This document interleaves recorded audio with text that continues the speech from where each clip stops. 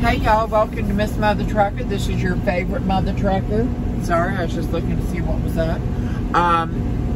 And anyway, I am here in Minnesota.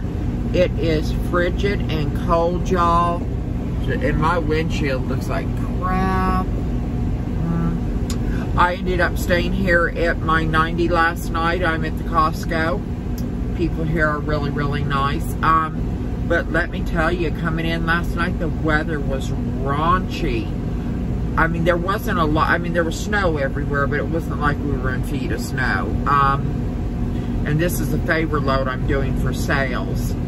So, anyway, a guy's reach-in wasn't working on his truck, and it needed to reach in, and I ended up grabbing his load there in Texas. Now I'm going to be headed back to Texas, to Laredo. I'm picking up another load here in Minnesota, about 145 miles away from here. So let me tell you, I mean, the weather here is sketch. I cannot wait to get out of the north. I mean, it is bad. And they say there's some horrendous storms coming in. Right now, it is 4 degrees where I'm sitting. I'm just looking at my truck. 4 degrees, y'all. And this heater in my cab is not working worth a monkey's fart. I mean, this really sucks. But the bunk heater's working well. I don't know what's going on with the cab heater, why it's not working. But I'm going to have to, I mean, it's not like it's blowing out cold air, so it's working somewhat. So, I just got to see what's going on. And, but my message is y'all need to be super, super vigilant, super careful. You need to slow way down. I was just looking, oh, the prime truck's moving out. Just not my prime truck. I was looking at that fleet message. Plus, I was watching online for the national weather. We got some bad, I mean, in some places, it's going to have wind chills from 20 to 60 below zero. And I'm like, honey, that dog don't hunt. I'm an Arctic baby. I love me some Alaska. Don't get me wrong. Oh, y'all, I know I'm a hot mess for my hair. But the thing is it's a different kind of cold up there, and I'm more prepared for that kind of cold. And also on these big rigs, they have special tires they put on during the winter, like it's a different kind of rubber. Then they cut them and everything else where they just claw and grip that road. And the trucks are really set up for winter weather. I mean, I kind of wish mine would do something like that, like have a winter fleet and have the fleet that runs below the Mason-Dixie line.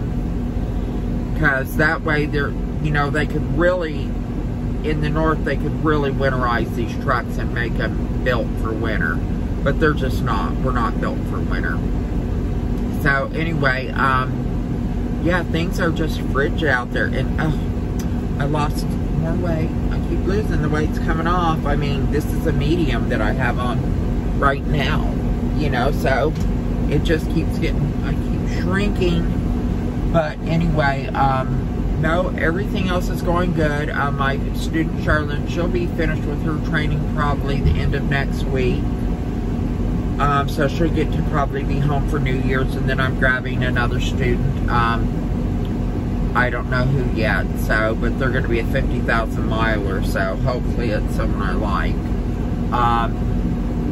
But other than that, everything's going pretty good. I'm sorry I'm looking haggardy.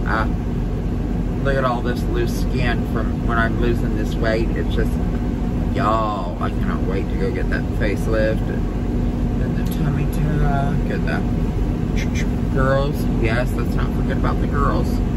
They're like staring down at my feet now going, hey, we're related, right?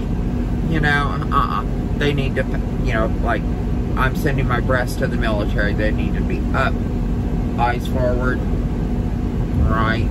So anyway, guys, I'm just being silly. But please, please, y'all, be careful. Slow the hell down.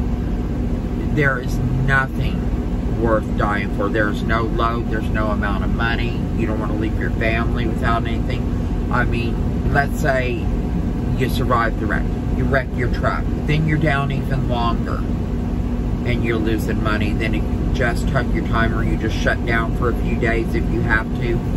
You know, almost every trucking company out there would rather you stop, park and wait. And if you're not working for a trucking company that allows you to make a call and say, this weather is too bad, I'm not running in it, you're working for the wrong company. The company I happen to work for right now, they're big proponents and they support us big time.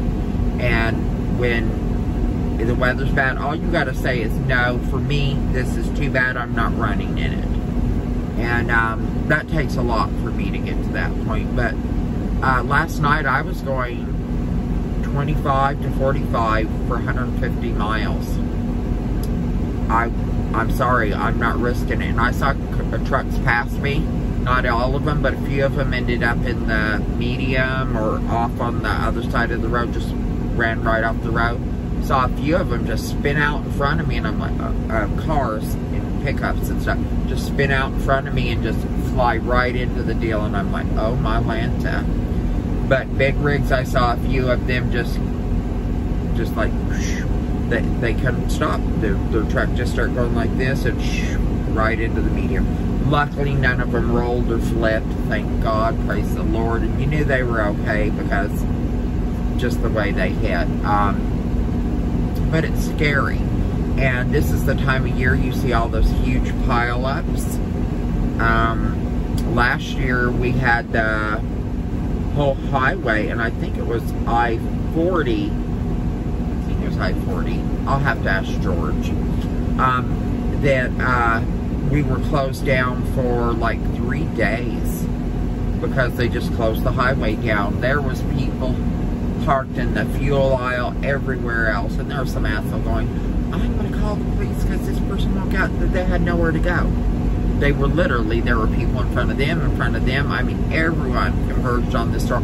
All I could think is I filled in that fuel aisle. I got off to get fuel because the roads were sketchy and I fear I got stuck on the highway or anything. I wanted a full tank.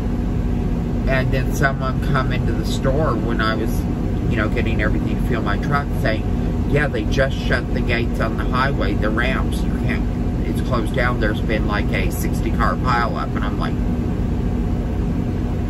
I saw one spot right across from the fuel aisle. Child, I got out there, hit fuel, I pulled around and I backed right into that spot. It was a hard spot to get in. And it was on ice in my trailer. It was a hot mess, y'all. But I got in without hitting the trucks on either side. And, boy, after that, people just start piling up. And I just turned off my truck. My APU was on, so not using much fuel. And we were there for 3 days before we could move. And then another time that winter, which was last winter, we got caught in Dove Creek, Colorado. They shut everything down. And me and George had to chain up there. And let me tell you, those roads were really bad. And this place that normally has like parking for 3 big rigs had like 20 of them just sandwiched. We were literally, I could reach out the window and touch the truck trailers next to me. We were front, you know, like toe to head. And then they were in front of you all the way to the road. It was sketch. But that place, I gotta say, that store we were at there in Dove Creek stayed open 24 hours a day. They took care of all the truckers the whole time we were there. They cooked food. It was great. I was really grateful to them. So anyway, guys, like I said, just be careful. This is going to be a rough winter, and this next week is going to be really bad.